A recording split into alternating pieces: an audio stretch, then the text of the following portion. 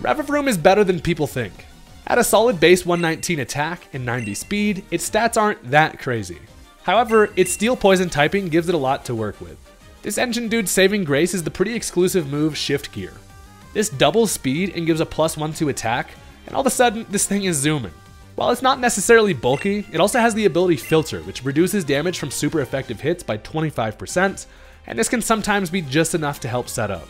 Once the gears have been shifted, its Stab, Iron Head, and Gunk Shot can do some great damage, and even has coverage with high horsepower. Revavroom is definitely not the most insane Pokemon, but it can be a playmaker that people sleep on.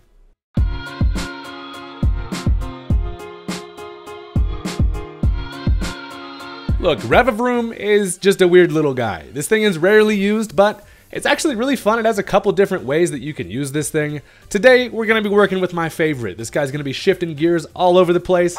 And if you're into that kind of thing, consider hitting that subscribe button. It's free. It only takes you a second. I promise you will not regret it. And let's go ahead and jump into the match. Alright, so first of all, my opponent has a team full of absolute threats. Everything on this team is scary. Most of all, we're afraid of the Dragapult. They do decide to lead off with this thing, as I decide to lead off with the big meaty claws, and Jean-Claude got to get his clawy ass out of here, because there's definitely some type of fire coming my way, and I can't really afford to let Scizor go down early. So, I decided to switch into the Slug. We're not having fried bugs today, but if you're gonna, I guess the Escargot seems like the kind of guy who wants to take a Fire Blast, as they do actually connect on a Fire Blast. Of course, that's not going to do a whole lot. And my main goal with the Gastrodon is to either set up hazards or start to weaken this thing. Now, I don't really have a whole lot of answers for Dragapult. However, I know that this thing cannot quite knock me out here. I decided to go for the Stealth Rock. Turns out I actually go first. You're thinking to yourself, damn, this Slug quick as shit. And you would be incorrect. He actually ended up going for the Dragon Tail. And that's one of the things that makes Dragapult so extremely difficult to play against. It can literally... This thing can do anything. Game Freak, truly, this is their favorite child. It can be physical, it can be special, it can phase with Dragon Tail, it can set up screens, it can burn you. It's just, this thing's an asshole. Anyway, that decides to draw out the Pepto-Bismol monkey, who is not really going to have a good time against the Dragapult, mostly just because I do die to a Dragon Darts. I'm a frail little monkey, and this is a crazy-ass dragon who tries to launch his children at me, so I decided to just go right back into the Gastrodon. This thing is bold on the physical side, so they go for that Dragon Darts, and I'm actually able to hang on there, which is actually pretty nice. Again, mixed attacking Dragapults can hit you on both sides and just be annoying. So, at least it's looking like I can take one more of these. I decide to go for the Spikes, just because I really want to prioritize getting up the hazards and really try to punish some switching, but more importantly, whittle things down, break potential focus sashes, and try to open the game for the sweepers in the back. So while I do have some hazards up, it doesn't mean a whole lot because I'm staring in the face of a Dragapult who I have not gotten any damage on. But it's fine, I have a plan. I do have to let the Gastrodon go down. Sometimes you gotta sack the Slug. East Cargo from the east side absolutely takes one for the team there, which does open the door for me to bring in the Snowflake. So, I decided to bring in the Cragganol just because I know that with a Flamethrower, or Fire Blast rather, I definitely can take one because I'm especially defensive, and a Dragon Darts, I should be able to take at least one of them. So, they do go for the Fire Blast. It actually does connect. Buddy should go buy a Lotto ticket, landing 2 Fire Blasts in a row, unheard of. Anyway, I do get the Freeze Dry damage there, which is actually exactly what I needed. I basically needed that for Chip. It doesn't look like Cragganol is going to be super useful for me in this matchup, and it just kind of comes in here to get that chip, and I do die to a Dragon Darts. On the physical side, I don't take attacks nearly as well, so I do go down there. However, finally, I can try to do something about this Dragapult, and that is going to be with the Scizor. I think, you know, earlier I was like, hey, you're actually pretty scary, but now that I've got some chip on you, a Bullet Punch is going to be enough to do it. Sometimes you got to use like a third of your team to take care of a Dragapult, and that is fine. At least I'm feeling like I'm in a pretty good position here. I have that Stealth Rock, I have the Layer of Spikes, and on the empty switch, they decide to go into the Magmortar. Old Sausage Lips over here is obviously a problem for Scizor, and I don't really have a whole lot that wants to hard switch into stuff. It turns out I have to go into the Monkey here, and the only thing that kills me is a Focus Blast.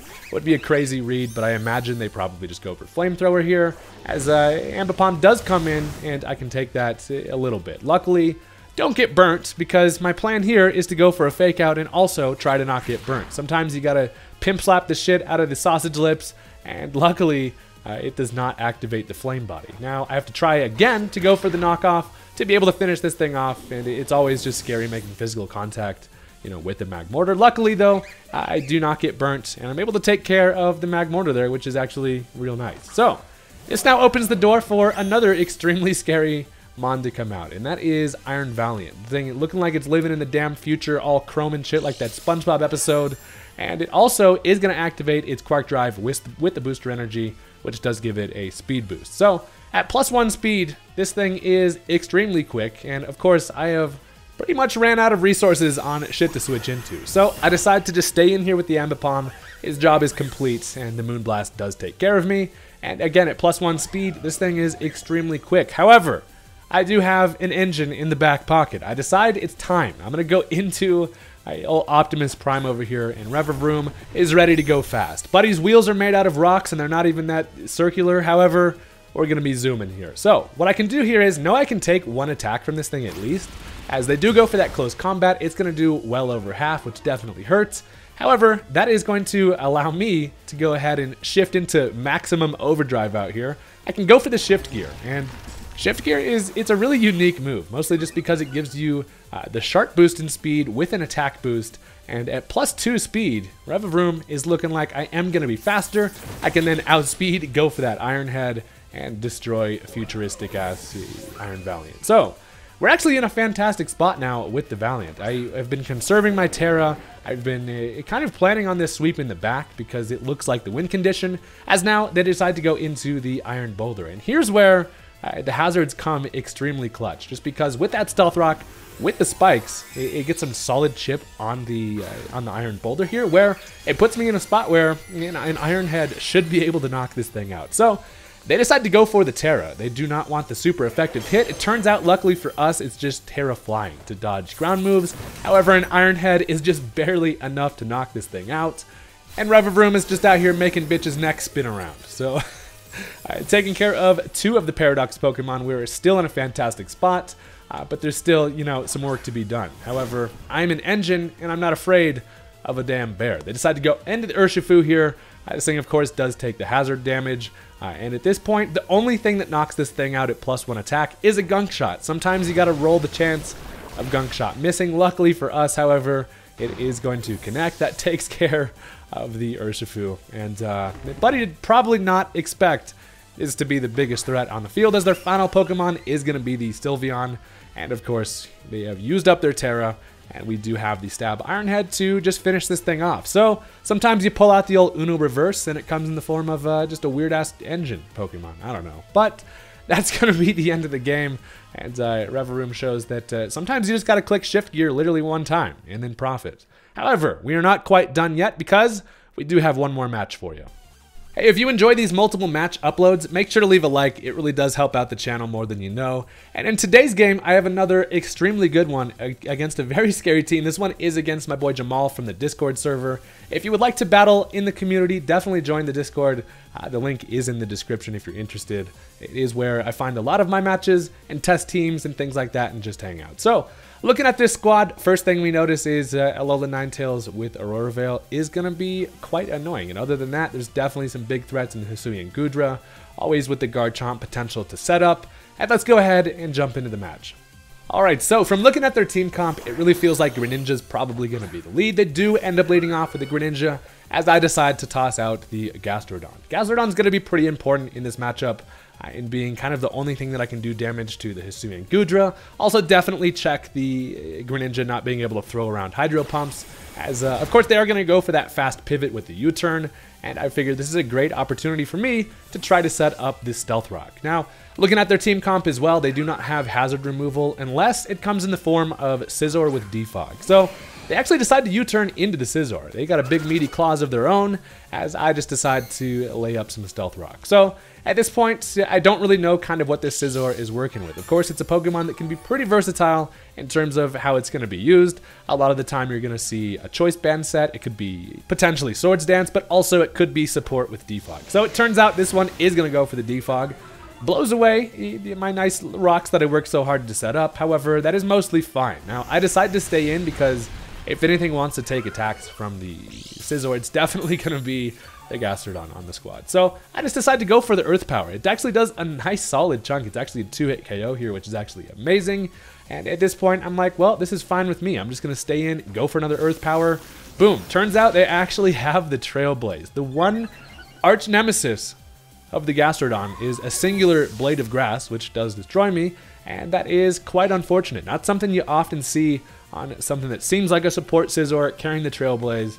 And I have been bamboozled, and I lose my Gastrodon early, which definitely sets me back. So, at least on the revenge switch, I decide to go into some meaty claws of my own. I bring in John Claude, as they actually just go right for the Bullet Punch to get some chip here, as a Choice Banded close combat is going to finish it off. So, while I am able to take care of the Scizor, unfortunately, it does get the Defog off and also knock out the Gastrodon. So, we're going to have to work without hazards, and that is kind of scary. So, now they get a free switch, and Greninja now has a much easier time against the team just because of the fact that it can freely click Hydro Pumps without Gastrodon being around.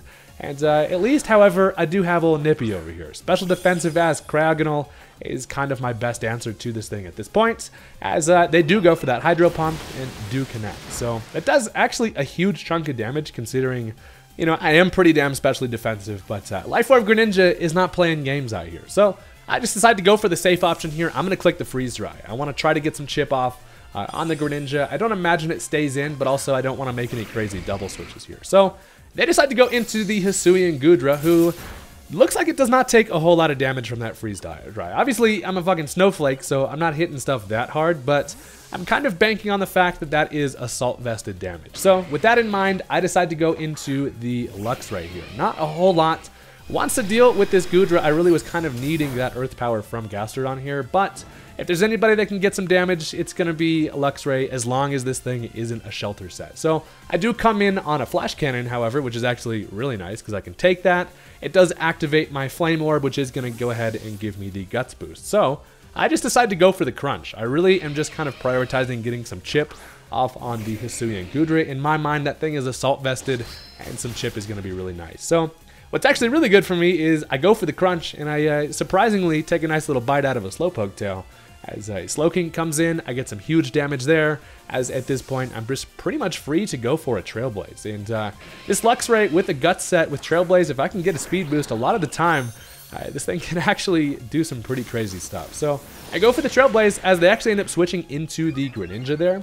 Likely just expecting another Crunch, probably, but Greninja definitely goes down, and I get a speed boost in the process. I'm thinking, hey, Luxray's actually in a pretty good spot here. So they decide now to bring in the Alolan Ninetales. So Alolan Ninetales under the snow is actually one thing that can take a Facade, even if I believe I went for the Terra Normal. So I opt just to go for the Supercell Slam. It's always a risky-ass maneuver, just because if you miss, I pretty much kill myself. So I do connect, however, and with the 50% defense boost to Ice types, it is able to live, of course. And at this point, I am not clicking Supercell Slam twice. Anytime they have a ground type, they're definitely going to switch into that bitch. So I just decide to go for the Facade instead, and I do make the correct call, as of course they do bring in the Garchomp. So Garchomp isn't nearly as popular or scary as it used to be. However, this thing is still one of the scariest things to go up against, especially being behind an Aurora Veil, just because I know that there's nothing I can do to knock this thing out at this point. I just decided to go for another Facade here and touch dude's rough skin, who needs definitely to have some fucking lotion on. But I do decide to let the Luxray go down here. It's kind of just in my best interest to just basically get some more chip here and try to get rid of these Aurora Veil turns. See, I knock it down to a range where I feel pretty confident that Bullet Punch from a Choice Banded Scizor is going to be nice. But first, what I can actually do is just bring back in the Snowflake. For whatever reason, Game Freak decided this Snowflake is fast as hell and has base 105 speed. I can outspeed and just knock this thing out with a Freeze Dry. So that is definitely my best option here, especially because, you know, the snow is up, so I can benefit from that 50% defense boost. However, they decide to go ahead and commit the Terra Fire, which is absolutely terrifying. I go for the Freeze Dry. Of course, now he's got candles on his head, and it doesn't do much. But we actually get the Freeze, which is both extremely unfortunate and also pretty clutch and also hilarious, because you're telling me this guy just turned his ass into a fire type, but he lit himself on fire and then somehow still got frozen. It's damn ridiculous. But at this point, I just decided to go for the chilling water, thinking I can just chip this thing to death. However, it does stay frozen, and the snow is going to go away. This is both good for me because it's going to waste Auroraville turns, and obviously, Garchomp was likely going to go for some type of setup, likely in the form of a Scale Shot there. At this point, I'm just going to Rapid Spin. Honestly, anytime I get a freeze, I mostly just feel bad because it kind of is just like, well, damn, you both committed the Terra and then got frozen. It's just, it's unfortunate. But I Rapid Spin there to get a speed boost. It ensures that I'm faster than everything on the team. And then I can finish it off with the Chilling Water. So while the Garchomp does go down, the game is far from won because they still have some extremely scary threats back there. So it's at least really nice to see that thing taken care of. However, I do still have to deal with this Dragon Snail asshole. And Hisuian Goodra is still an absolute problem. I decided to just go for the Freeze Dry. I figure, you know, Caragonal probably isn't super useful at this point, and I kind of just need to stall out some turns and also just try to get as much chip as I can. Of course, behind the Auroraville, Freeze Dry is damn near healing the guy, and I actually am able to live a Flash Cannon because, again, the special defense on this guy is literally insane. Base 135? Shit's nuts. Anyway, I go for another Freeze Dry thinking, you know, there's no way that this thing is a Shelter set because I'm thinking Assault Vest. Boom, it actually is Shelter, and that is wildly unfortunate. And I've now found myself in a spot where, damn, with too many Shelters, this thing is going to hard wall me, and it is extremely scary. I'm like, well, all I can really do is just stay in, go for some more Freeze Dries, try to get some chip, as my best answer in the back is looking like it's going to be the Terra Ground Revavroom. But I'm definitely going to need some chip off on this thing, and it's not looking great. Because a lot of the time, while I do get this thing to half, I'm feeling like, okay, that's actually really nice. They do finish me with the Flash Cannon, which is great. But we have not seen the item on this thing. And likely on a Shelter set, that means that it is going to be working with the Chesto Berry. It's going to be Rest with the Chesto Berry to wake it up, and that is bad news. What's also bad news is while Optimus does have the super effective high horsepower, powered up with the Terra Ground, I definitely am going to need some boosts with the Shift Gear. Now, one thing we do benefit from is the fact that I can at least take one attack from this thing, or even a few. So I can go for the Shift Gear here, and shit's feeling bad, feeling good. Emotions are all over the damn place, as Goodra's emotions are like, I'm just sleepy. They go for the Rest. That's going to bring it back to full health. Not only that, somehow this thing is able to eat in its sleep, and it is going to end up activating that Chesto Berry. So, gets to full health. This thing now has +4 defense. I have +1 attack and 2 speed, and I am pretty afraid. I also know that I'm definitely going to need another Shift Gear if I want the 2-hit KO with the high horsepower. So I'm fully shifted into maximum overdrive at this point, and the engine is a-turning. So they actually go for the Flash Cannon. I'm able to take a Flash Cannon extremely nicely, which is amazing. Does pop my balloon to shit on my parade, but hey, that's absolutely totally fine, because at this point, we are going all in on Revavroom, trying to pull this match back. So I can go for the Terra Ground, and Terra Ground on Revavroom is actually super nice. A lot of the time it comes in clutch against like opposing Thunder Waves, but more importantly in situations like this against Steel types, it gives us a solid answer with the high horsepower with that stab. So I go for the stab high horsepower against a +4 defense. I'm able to do a huge chunk, which is actually amazing, as this thing's actually going to Shelter. He probably predicts that I don't have the coverage here, and a Shelter is going to bring this thing to maximum defense. However, at this point, of course, I'm fast as hell, and a high horsepower, judging off the damage we just saw, should just be enough to knock it out, and it barely is going to take care of the Goodra. So with that thing finally gone, it feels like my engine is just out here running free. But they do still have the Slowking here, who Slowking's got some defenses. He goes ahead and takes a high horsepower right to the head. Luckily, this thing does have a helmet, and it actually barely lives. Literally lives with like 5 HP. Is able to fire off a Scald, but we're able to barely live and also not get burnt, which is extremely clutch. And that is why the filter ability on the Revavroom is actually cracked, because that is the only reason why I was able to live that. I can then finish it off with an Iron Head just to guarantee that I don't miss. And now the final Pokemon is going to be that Alolan Ninetales. Of course, my speed is about 9,000 currently, and all I got to do is go for that Iron Head. So that is going to be the end of the game. I thought that was just a super interesting match. The freeze was wildly unfortunate, and it's probably a different game if that doesn't happen, but super fun to see Revavroom come in clutch once again. And that's going to do it. Thank you guys very much for watching. Hopefully you did enjoy. If you did, make sure to leave a like on the video, and I'll catch you guys next time. Peace. Peace out.